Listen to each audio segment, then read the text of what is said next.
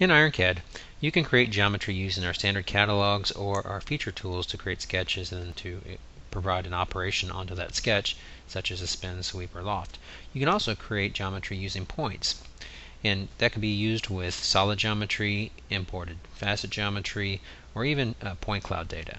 For example, we want to create a new sphere here. There's a new tool that's been added that allows you to create a sphere shape from a point cloud data, or again, solid data.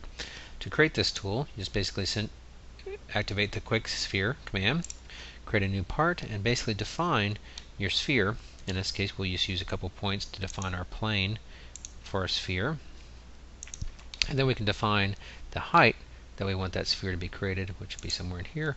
And you can see it actually defines a profile right on those points that we've created for that sphere location.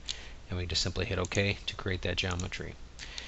This command can also create a solid geometry or a removal geometry. For example, we had already built this profile with solid geometry. We can actually use that to remove, in this case, to remove the geometry on this sphere over here.